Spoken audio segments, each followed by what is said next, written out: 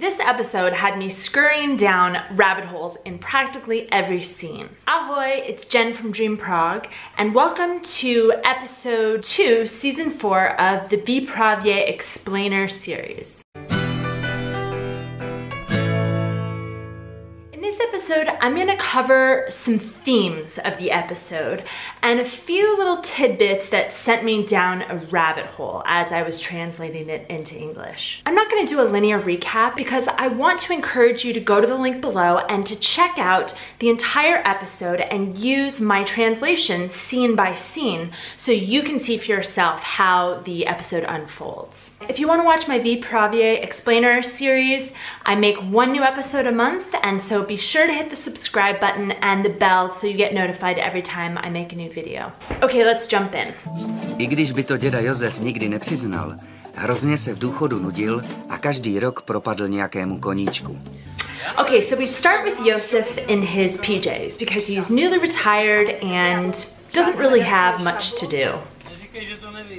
He's a man on the search of a hobby, and this will become relevant later in the episode. Now, in every Vyprávěj episode, there's a newsreel sort of intro, and sometimes it just sets a frame of reference for the time period. It could be like a cosmonaut going into space or a funeral of a notable politician so that you kind of can orient yourself in the years.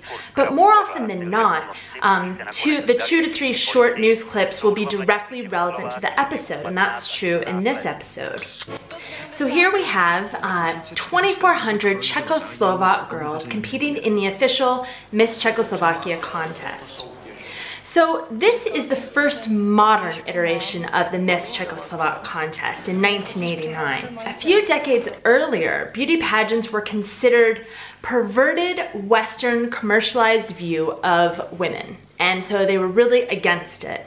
In the 60s, in the late 60s, there was a contest for the idealized girl, but after the crushing of the Prague Spring, that stopped. So 1989, which is this episode, was really the start of the Miss Czechoslovakia pageants. And in this episode, Lucka, Hans's girlfriend, is competing in it along with her best friend Claudia. Now this, of course, means early Madonna-style photo shoot scenes and a lecherous photographer who's trying to take advantage of our naive Lucka. And you can imagine that Hansa is really not a fan of her participating in this pageant, and neither are her school friends. And Hansa actually says it's because they value things like democracy, plurality, and freedom of speech, not stupid beauty competitions. And you can imagine that that doesn't go over well with Lucka. So there's some tension there. But she sticks with it and keeps advancing to the next level. Claudia, her best friend, unfortunately doesn't make the final cut, and so there's even tension between them, all due to this beauty pageant.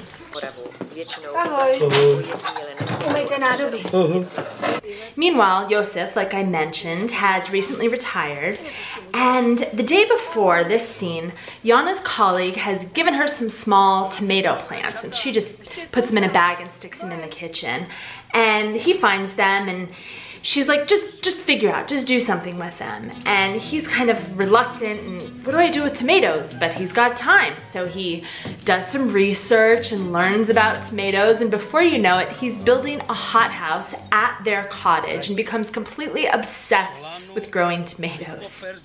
Now Babička, his mother, kind of makes fun of him and refers to him as Přemek Podlaha. So I've never heard that name before, and it sent me down rabbit hole number 1. By the way, this episode had me scurrying down rabbit holes in practically every scene. But that's the really fun part about doing these translations, because it's not just direct translations. There are cultural references that I don't really understand. It can be music, it can be wedding traditions or movie titles, something that seems more than just an offhanded mention, and so I think, oh, I should probably look that up. As an example, let's say I went to a movie and my American friend asked me what I thought of it, and I said, it was kind of like a Lifetime original series.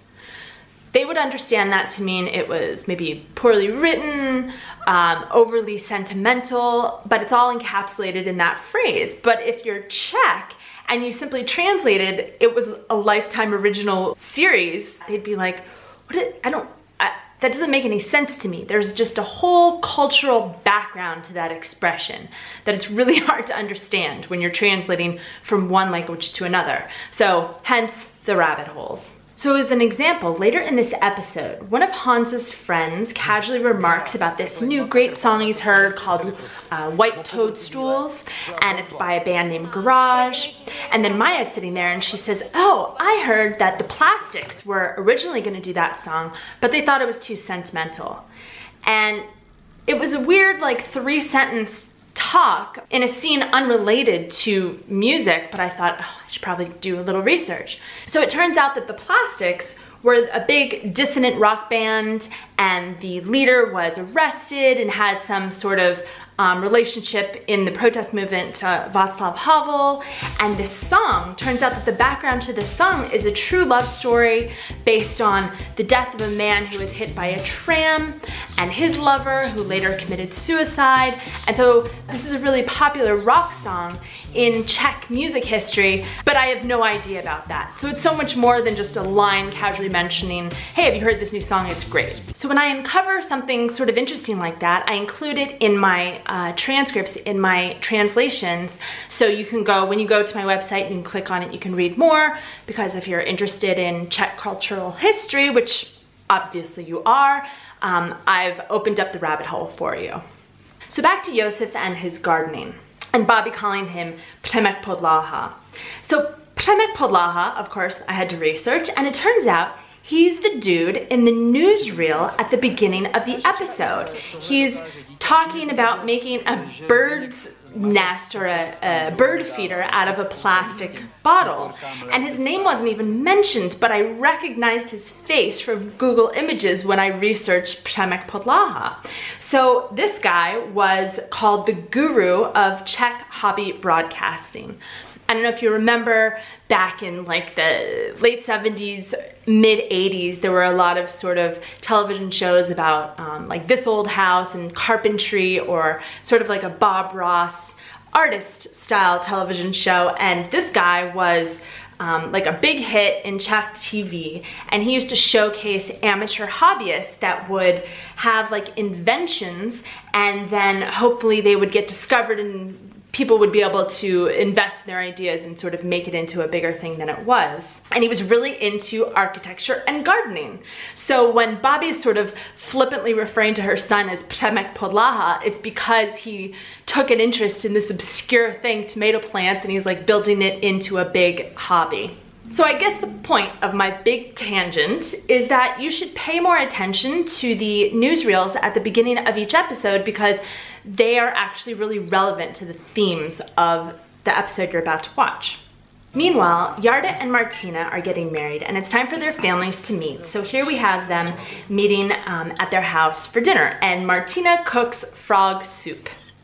And as we know, Jarda's parents, especially his mother, they're both a bit hoity-toity, and Martina's family is a little more common, or a little more traditional.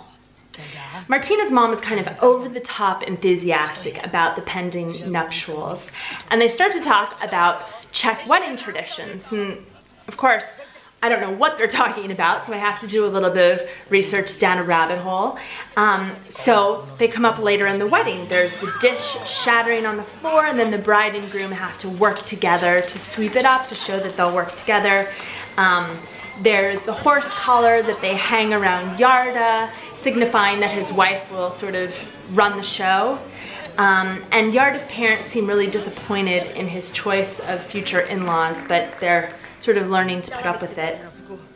And the guests have to pass through this archway of flowers, and they have to pay to do it and then take a shot. And of course Scarlett, because she's the mother of the groom, they give her a big glass because this is a country wedding and the goal is to get loaded by the end.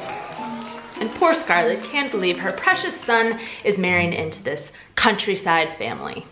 Now Lucka does not plan to attend her father's wedding. There's some backstory, there's not a great relationship there, but Also, she had to rehearse for the Miss pageant, and Hansa had already agreed to go, so he ends up going by himself. Finally, when she races there at the end of the evening, she finds Hansa, who's had a little too much to drink, getting cozy with another one of the wedding guests. So that doesn't bode well for their future. But I'm told that all ends well, so we'll see how it works out. Okay, in the next episode, they're off for a beach holiday in Yugoslavia, and you really get a lot of sense of what it is to be Czech when you see them go to another country. So be sure to check back to that episode. Hit subscribe and hit the bell to get notified when I make new videos. And be sure to go to the link below so that you can check out the subtitles and watch this great episode. Okay, see you in the next episode. Ahoy!